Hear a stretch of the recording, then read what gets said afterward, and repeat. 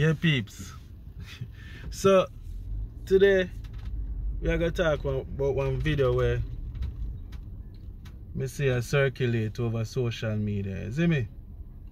Now this video is actually about Bunny Wailer.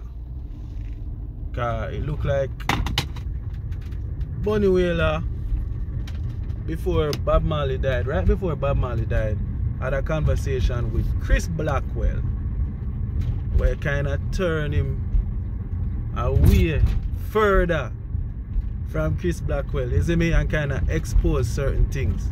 But guess what? I'm going to see the video, and when we come back, we talk about it, you see me? Well, I met Chris Blackwell in it was the Sheraton Hotel at the time. It wasn't changed to William, I think. Was it? It was Sheraton. I remember that.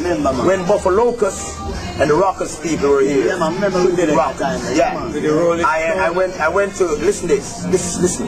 I went to the hotel to meet with Buffalo-Locust to finalize a deal that I had to do the soundtrack for the Rockers movie.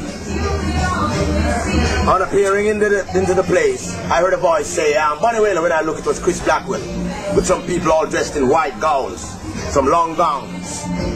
So I said to him, what's happening, Chris? How are you dressed like that? He said, we're having Thanksgiving, and we've come to Jamaica to celebrate the Thanksgiving. So I said, what's all this gear? He said, well, it's part of our dress, you know, costume. So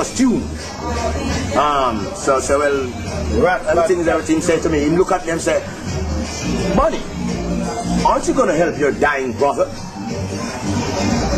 That time Bob was only sick with him, what? Him tour.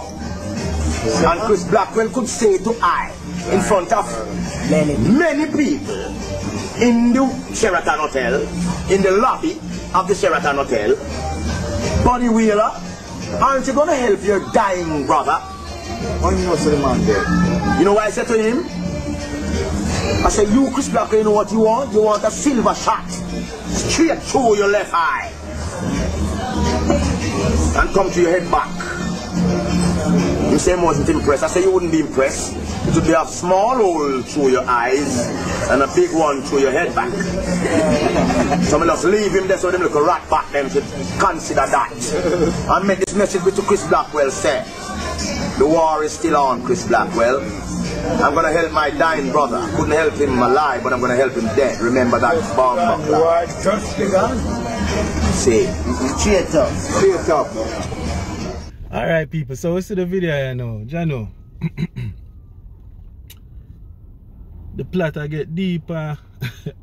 I get serious, you see me? Because based off of what Bunny Wailer say, sound like him imply say Chris Blackwell know what did that happen, or basically him a part of it. And that's not a good look. Over the years, you know, even the white man that came out right before him death and said, boy, he might confess to Bob Marley murder and this and that, and you know, they must say, oh, he's an ex-fed and all them something there. I really never believe, say, the true story come out. And for Bunny Wailer to say this to the point where him basically threaten Chris Blackwell in a serious way is something to look into from the whole situation. Because, come on, it shake up, but realistically, Chris Blackwell have more to gain from Bob Marley death than anybody else.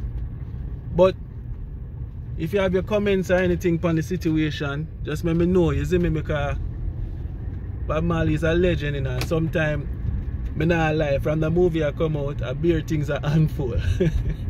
So let me know what you think, and we can reason with it more. But Bunny not even there for even explain where I come from further.